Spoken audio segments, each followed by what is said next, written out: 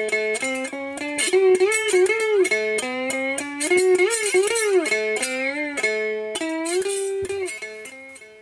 9, number 9, number 9, number 9, attack number 9. Welcome back to the Hack Shack. Week number 9, hack number 9, the guitar pickup. I'm going to show you today how to make one of these yourself out of a magnet, some coils of wire, explain how the induction works, and then play a little bit on this one-string slide guitar that I made from a hunk of oak from an old table. So follow along and you'll learn how to build your own guitar pickup.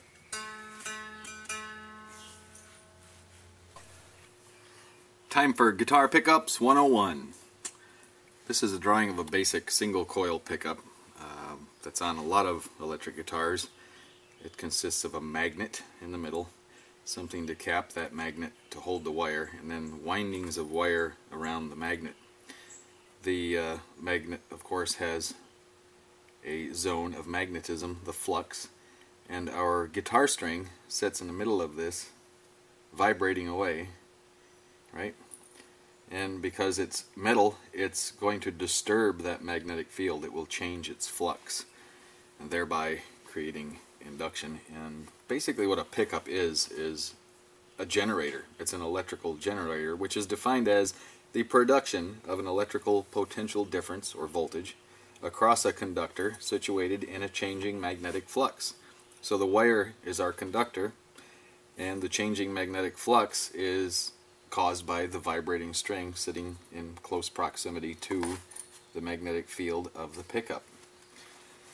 And that's how that happens. And pickups have an inductance measured in henries, and most guitar pickups it's usually between 1 and 9. It depends on the number of turns, the diameter of the wire, also the shape of the pickup can have some effects on that.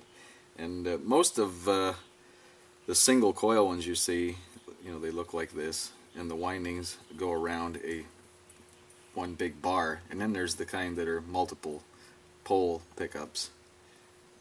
You've seen those, and whereas each one of those has its own winding and they're all connected together. Or you have multiple poles and the windings go around all of them, and then the two wires come out.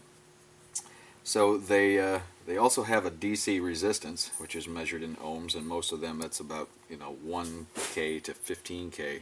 The ones I'm building today are really low. They're down there in just below 10 ohms each. There's a minimal amount of windings on them, and they also have another characteristic about them where they have distributed capacitance, and it's the combination of the capacitance exists between the wires, so they're in close proximity to each other. So within the wire winding itself, those wires next to each other creates a capacitance. So the combination of an inductor and a capacitor connected in parallel with a series resistor, this creates a tuned circuit. So if you were to draw this, you would see here's the resistance of our winding.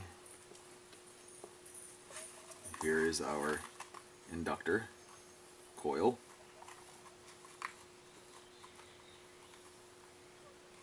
And then that capacitance of that inductor coil comes into play, so that would be here. And then that's basically what the circuit looks like. And it's tuned to a very well-defined frequency. Each one is unique because of this. If you were to draw it on a graph where this would be the voltage out and this would be the frequency, you would see a curve that looks something like this. And most of them have a peak frequency in the upper range, which is perfect for a guitar. So that's basically what happens with pickups and how they work, and a little bit about induction. So now let's get on to the build of our little pickup. Well, if I'm going to build a guitar pickup, I need something to test the guitar pickup on. So I built this. This is my one-stringed wonder. It's a 23.5-inch scale length one-string guitar. Made it from an old piece of oak from a table that was here and laying over in the woods next to my house, all broken up. And little did that table know it would end up on Hack-A-Week as a one-string guitar. Now I'm ready to build a pickup, and I'm going to make one from basically a magnet. And here we go. This is my little magnet. I'm going to tear this little plastic speaker apart. These are in a lot of toys. Okay, all you really need to do to take these apart is break away the outside part. It's just some little bits of plastic that are actually glued to the speaker magnet, and they come off pretty easily. Scrape away a little bit of that glue, and there we go. Now we have a magnet ready to wind wire around. I need to put a piece of plastic on each side of it to hold the wire in place, and that's what I'll do next.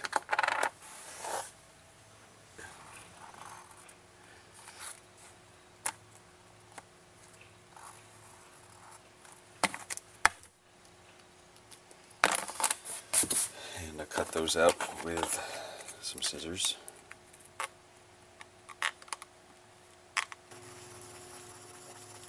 Get this mixed up really good. And it won't take very much. Just put a little bit on. Hey, that's a magnet. And we'll set that right on a piece of plastic on one side. Get it centered up here. Squish. Okay, that's one. I'll put it on the plastic on this one, a little easier. I think this will hold much better than the hot glue did. The hot glue came apart pretty easy. In fact, while I was winding it a couple of times, it did that, which wasn't really very fun. Well, that's all cured up. We need to do two things before we wind wire on here. I need to have a place for the wire to come out on the first part of the winding, which would be right there. And then another across from it on the other side. What that's going to do is just give me a place to pull the wire through before I start wrapping it. Okay, I could wrap this by hand, but it gets a little weird because each time you go around you're twisting the wire, you know, one revolution like this because it's not spooling off, and that gets a little weird. It's best to be able to have it on a spool and this spinning at the same time, feeding the wire.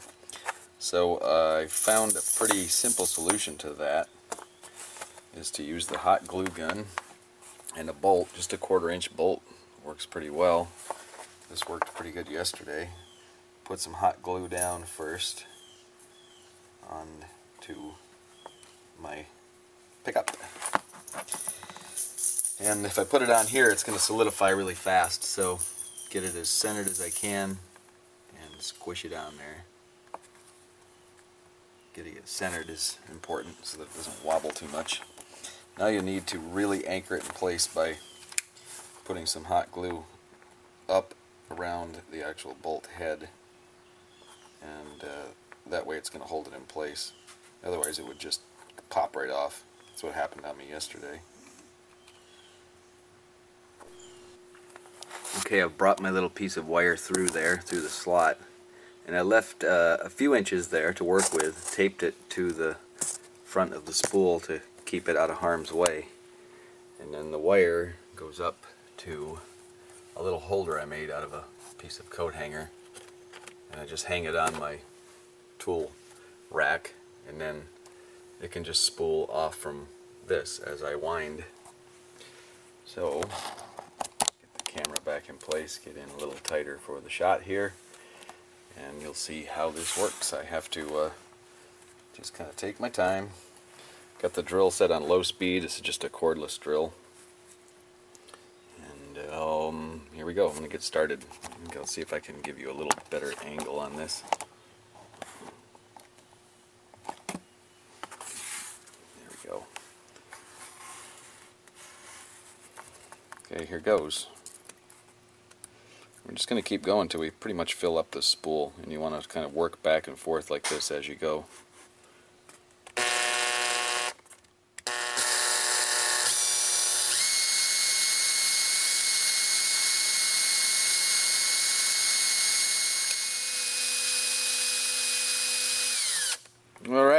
Stopped on this side because I started on this side. That way my wire can come out my little slot there and I'll anchor it in place. That's that.